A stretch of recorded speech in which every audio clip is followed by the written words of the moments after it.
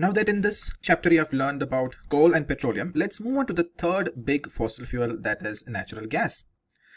And trust me, this is one super useful fuel. So exactly what is natural gas? Well, it's a fossil fuel that powers our homes. You probably have used it without even realizing whether it is for cooking, heating, or even electricity. It's actually one of the most commonly used fossil fuel out there after coal and petroleum. Now, why is natural gas so popular? Well, it can be stored under high pressure as compressed natural gas. Ever seen those CNG refilling stations? Or you might have noticed these cars that run on CNG with those special cylinders in the rear.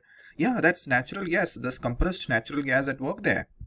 Another big advantage is that it is very easy to transport. Unlike petrol or coal, which requires tankers or heavy transport, natural gas can flow through pipelines straight from refinery to wherever it's needed. Very convenient, right? It is.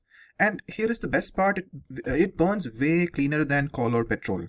That means less pollution, which is always an advantage for the environment, right? So not only it is useful, but it's also cleaner. A greener choice, not too completely green, but yeah, better choice. Well, how was natural gas formed? If you remember, it actually formed along with petroleum, right? Think about it.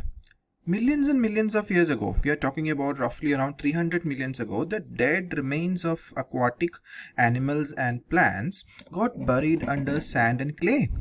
Then, because there was no air, plus immense heat from under the earth and pressure inside the earth, these remains slowly transformed into, yes, you guessed it, natural gas and petroleum.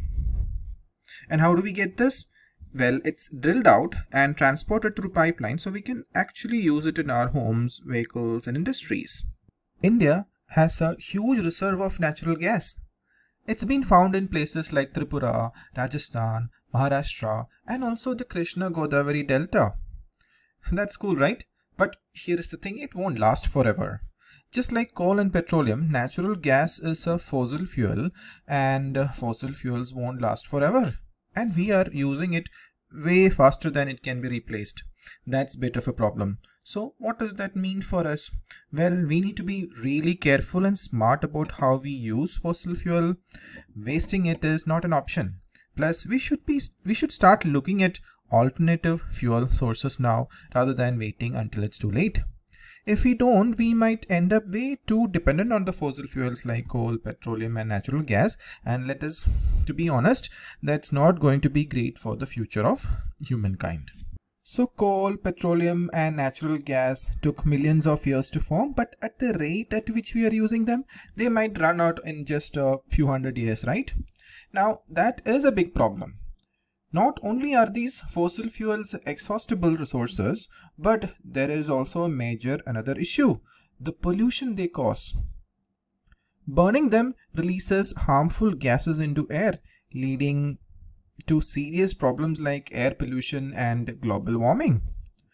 We are talking about gases like methane, nitrogen dioxide, carbon dioxide, and even ozone gas, all of which are harmful for humans and the environment.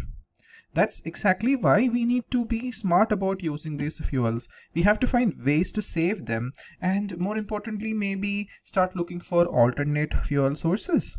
The good news is we can slow down fuel consumption and save fuel with just a few simple habits.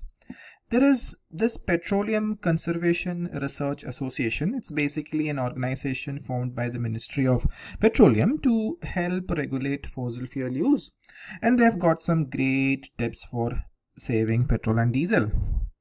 Here are some of them. So drive at a moderate speed. Speeding burns more fuel. Turn off the engine at red lights to avoid wasting petrol. Keep your tires inflated properly because underinflated tires increases fuel use. And regular vehicle maintenance keeps the engine run more efficiently. These small actions might not seem like a big deal, but trust me, they add up, right?